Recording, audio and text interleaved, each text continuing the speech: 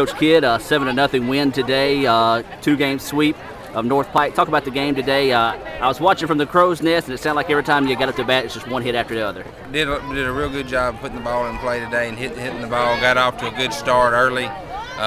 Today we played an excellent job of defense today. Harmony Hood come in there and done a great job of throwing today, throwing strikes, making them put the ball in play, keeping them off balance, and we probably played the best defensive game of the year today.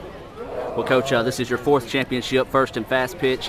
Just talk about your feelings right now. You've got a group of girls that really just left it all on the field all season. They do, and they've done that since day one, since I've had them 3 years ago. When I first came to Nettleton, you could see something about this group that they had, the potential to be a great team, and they have proven that for 3 years. And rebounding from last year's beating the state finals, they've done an awesome job and not letting anything just come in their way of making it to their goal. Because their goal from day one was to get back here to the state final and win a state championship.